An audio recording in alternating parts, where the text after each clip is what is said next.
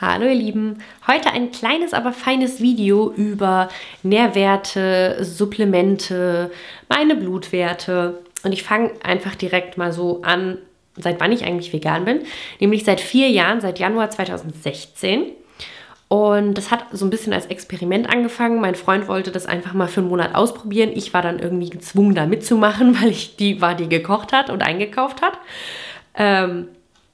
Und ja, das Experiment läuft jetzt seit 4 Jahren. Ich war am Anfang immer so, aber ich liebe Käse, ich will keine Veganerin werden. Vegetarier war ich ja schon, Vegetarierin, aber ja, gut. Aber ich glaube, das ist so der Standardsatz, den jeder Mensch sagt, bevor er sich vegan ernährt. Weil dann fehlt es halt einfach nicht mehr, dann merkt man, dass es nicht fehlt. Ja, mir geht es sehr gut, ich fühle mich super. Ich war dann aber mal beim Arzt und dachte mir, gut, Vitamin B12 sollte ich vielleicht jetzt langsam einfach mal checken lassen. Das supplementiere ich. Ich zeige euch nachher auch noch, was ich supplementiere, falls ihr da was Gutes sucht. Und Vitamin D habe ich mal checken lassen. Eisen war sogar mit im großen Blutbild drin. Das wollte der Arzt machen, weil das hatte er von mir noch nicht. Und das bezahlt die Krankenkasse wohl auch alle paar Jahre mal, so als Check-up quasi. Da war aber auch alles super. Und ich sage euch am besten auch noch, was es gekostet hat, denn da schwanken die Angaben im Internet auch extrem.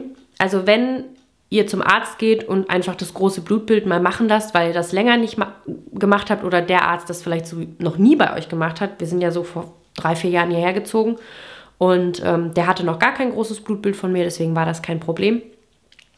Ich musste nur Vitamin B12 und Vitamin D bezahlen. Vitamin D hat, glaube ich, 27 € gekostet und B12 14. Also diese 2 Werte musste ich bezahlen und den Rest übernimmt die Krankenkasse. Da waren halt so diese Blutfettwerte und diese ganzen Sachen drin und Eisen war da auch noch drin. Ich weiß nicht, ob das nur drin ist, weil ich eine Frau bin oder ob das generell mit drin ist. Da habe ich leider keine Ahnung. Aber Eisen war super, Vitamin B12 war super, alle anderen Werte waren auch super. Das Einzige, was ein bisschen niedrig war, war Vitamin D. Da meinte sie aber am Telefon, also die Schwester auch schon, ja, das ist ja irgendwie bei allen so. Und ich soll einfach mal jetzt wieder im Frühling in die Sonne gehen. Also es war kein gravierender Mangel, sondern halt nur so ein bisschen. Obwohl ich das auch supplementiere, aber wahrscheinlich zu wenig bzw. zu unregelmäßig, weil da war ich auch so ein bisschen schludrig, muss man sagen, bei Vitamin D. Aber ja, supplementiere ich auch, weil von Oktober bis März ist einfach die Sonneneinstrahlung hier nicht stark genug, sage ich mal, dafür. Die Sonne steht zu niedrig. Da kommt nicht genug an, dass der Körper Vitamin D daraus bilden kann. Deswegen ist es eigentlich keine schlechte Sache, das zu supplementieren. Und das einzige andere, was ich supplementiere, ist eben B12. Und das scheint ganz gut anzukommen, weil da war der Wert super. Genau. Und dann zeige ich euch am besten einfach mal gerade, wenn wir bei B12 sind, was ich supplementiere. Das ist jetzt keine bezahlte Werbung. Das habe ich vor 2 Jahren oder so mal kostenlos zugeschickt bekommen und seitdem nehme ich das, bin sehr begeistert davon, weil die Anwendung halt super ist. Das ist so eine kleine Flasche hier mit so einer Pipette. Das ist jetzt bald leer, also ich muss mir bald mal wieder ein neues kaufen. Das ist von innonature. Das sind eben so Tropfen. In der Flasche sind 1250 Tropfen drin. Mittlerweile sind, glaube ich, sogar mehr drin. Das kostet, glaube ich, so um die 25 € und hält, da man jeden Tag nur 5 Tropfen nehmen soll, fast ein ganzes Jahr. Bei mir hat es jetzt ein bisschen länger gehalten, weil ich es nicht jeden Tag genommen habe. Habe ich halt einfach auch immer mal vergessen. Das kann man einfach in sein Wasser oder Saft oder so morgens oder zu irgendeiner anderen Tageszeit eintropfeln. Das schmeckt nach gar nichts. Es hat halt so eine leicht rote Farbe. Es schmeckt nach überhaupt nichts. Was vielleicht wichtig ist, es sind nur 3 Zutaten, nämlich destilliertes Wasser, Alkohol und Vitamin B12, das Methylcobalamin. Der Alkoholgehalt ist extrem gering, aber es ist wahrscheinlich trotzdem eher nicht für Kinder und Schwangere und Stillende wahrscheinlich geeignet, keine Ahnung. Aber ansonsten ist es hergestellt in Deutschland, natürlich ganzheitlich rein, steht mit drauf. Also ich bin sehr begeistert, das ist eben diese Glasflasche, so eine braune mit einem kleinen Umkarton und in den 4 Tropfen sind 1000 Mikrogramm drin. Genau. Kann ich sehr empfehlen. Und wenn ihr sowas gesucht habt und da Bock drauf habt, ich habe noch den Rabattcode, der heißt Fräulein Öko 10, wenn mich nicht alles täuscht. Ich blende ihn hier nochmal ein. Falls ihr Bock habt, das zu bestellen, nehmt den gerne, dann bekommt ihr nochmal ein bisschen Rabatt. Und dann zeige ich euch gleich mal so meine Tipps zu den Nährstoffen.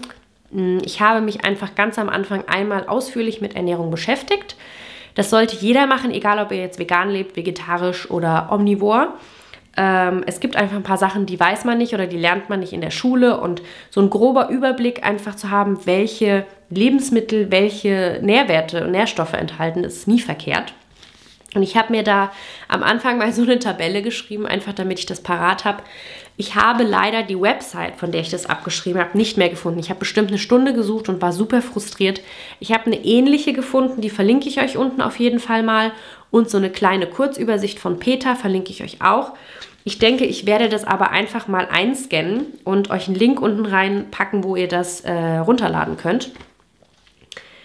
Genau, also ich kann da keine Garantie drauf übernehmen. Das ist halt 4, 5 Jahre alt. Ich denke jetzt nicht, dass sich da viel geändert hat. Kann natürlich auch sein, dass ich mich irgendwo verschrieben habe. Also meißelt euch jetzt nicht darauf fest. Ich habe das auch lange nicht mehr angeguckt. Ich gucke da wirklich selten einfach mal drauf. Aber irgendwann hat man so ein paar Rezepte oder einfach so im Kopf so eine Verknüpfung, welche Sachen man gut kombinieren kann, dass man einfach von allen Nährstoffen sowas hat. Ein genereller guter Tipp ist einfach Eat the Rainbow, weil meistens ist es tatsächlich so, dass verschiedene farbige Gemüse auch verschiedene Nährwerte enthalten, Nährstoffe. Und dann hat man halt von allem sowas, wenn man so einen ganz bunten Salat oder einen bunten Teller hat mit vielen verschiedenen Sachen. Das ist immer gut. Genau, und ich habe hier ein paar von den Makronährstoffen, die sind aber meistens kein Problem. Makronährstoffe sind eben Kohlenhydrate, Fette und Eiweiß. Bei den Fetten habe ich einfach nur hingeschrieben, dass es halt gut ist, wenn es hochwertige Fette sind. Sowas wie Leinöl, Leinsamen, Walnussöl, Walnüsse, Rapsöl, Hanfsamen oder auch Tofu. Und dann bei den Proteinen habe ich mir ausgerechnet, dass ich ungefähr 0,8 Gramm pro Kilogramm pro Tag brauche, also ungefähr 48 Gramm Eiweiß am Tag. Es unterscheidet sich halt je nachdem, wie schwer ihr seid, wie viel Sport ihr macht und so weiter. Und das ist eigentlich ziemlich easy, das zu erfüllen. Also pro 100 Gramm sind zum Beispiel in Haferflocken 13 Gramm schon drin, in Dinkel-Vollkornmehl 12 Gramm, in Tofu 15 Gramm, in Linsen 10 Gramm, in Erbsen 5 Gramm, in Kichererbsen 8 Gramm. Also in sämtlichen Gemüsesorten sind auch Proteine drin. In Kartoffeln zum Beispiel 2 Gramm, in Brokkoli 3,7 Gramm, in Champignons 4,3 Gramm. Also ich denke nicht, dass man einen Proteinmangel bekommt, wenn man sich vegan ernährt. Dann habe ich hier noch Calcium, Eisen, Zink, Vitamin B2 stehen. Das sind so quasi die kritischen Nährstoffe, wo man einfach ein bisschen drauf achten muss. Sowas wie Folsäure, das hat man als vegan lebender Mensch, wenn man Gemüse isst, eigentlich sehr selten. Da zum Beispiel Tomaten schon unheimlich viel Folsäure enthalten. Habe ich hier gar nicht mit drauf geschrieben, weil das eigentlich ziemlich einfach ist, wenn man sich halt ausgewogen ernährt. Aber zum Beispiel bei Calcium, das fand ich auch sehr, sehr interessant. Man soll ja eigentlich so 1000 Milligramm pro Tag aufnehmen. Ich habe dann aber auch gelesen, kann ich natürlich keine Garantie jetzt für geben, bin kein Arzt oder so, dass dieser Wert so hoch ist, weil wenn man Milchprodukte zu sich nimmt, die Calcium brauchen, um verwertet oder abgebaut zu werden. Und wenn man keine Milchprodukte isst, dann braucht man gar nicht so viel. Also das gibt da so eine Wirkung zusammen. Keine Ahnung. Aber auf jeden Fall haben zum Beispiel Orangen sehr viel Calcium, Erdbeeren, Grünkohl, Rucola, Brokkoli, Porree, Feldsalat, Weißkohl, Amaranth, Haferflocken, Kichererbsen. Also Haferflocken sind so ein Superfood, würde ich mal sagen. Haben zum Beispiel auch viel Eisen. Bei Eisen sind es 20 Milligramm pro Tag als Frau.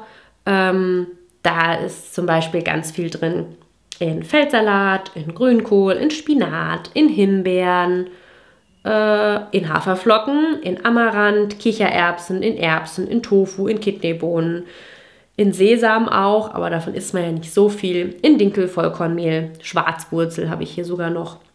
Also auch so bunt gemischt.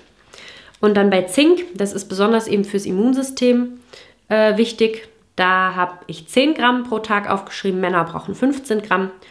Und auf 100 Gramm des Lebensmittels sind zum Beispiel 0,5. Man braucht 10 Milligramm pro Tag. Habe ich jetzt gerade gesagt? 10 Milligramm als Frau. In Champignons sind zum Beispiel 0,5 Milligramm. In Linsen 1,4 Milligramm, in Tofu 1,4 Milligramm, in Dinkelvollkornmehl 3,3 Milligramm, in Haferflocken 3,6 Milligramm, in 50 Gramm Kürbiskern 3,9 Milligramm. Also da gibt es auf jeden Fall auch ein paar Sachen, besonders eben hier wieder die Haferflocken, die sind irgendwie so ein All-Time-Sternchen. Und Vitamin B2 habe ich dann noch, da braucht man so 1,2 bis 1,5 Milligramm am Tag. Was da besonders gut sind, sind Hefeflocken. Die haben 0,2 Gramm, aber auf 10 Gramm übrigens. Auf 10 Gramm haben Hefeflocken 0,2 Gramm.